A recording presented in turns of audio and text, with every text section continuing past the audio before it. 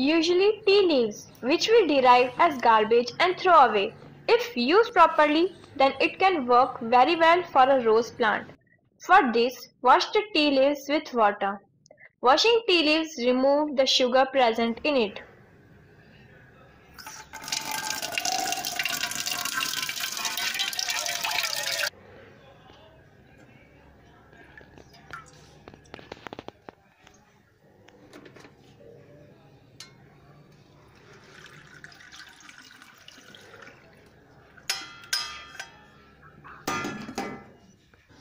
After this, put tea leaves in a corner of the garden or in a blank pot.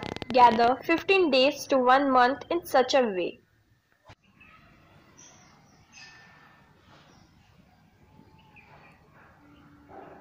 Then dry the tea leaves in the open sun.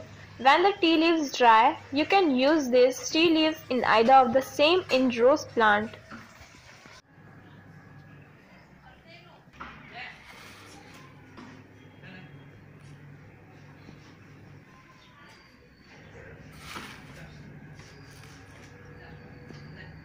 Or, if you want fast result, grind the tea leaves in the mixture.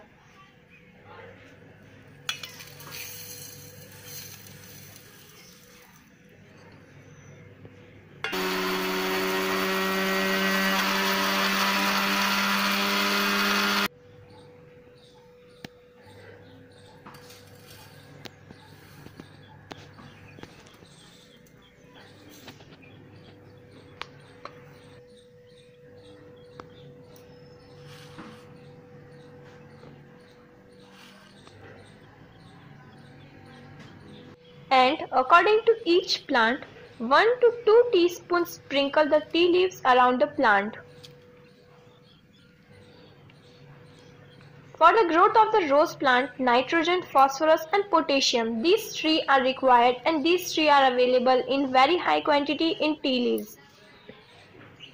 Whenever you feel that the growth of plant is decreasing, sprinkle the tea leaves at that time. You will see that the rate of growth in the plant has increased. So subscribe our channel, share it, and we will continue to give you useful information like this. Thank you.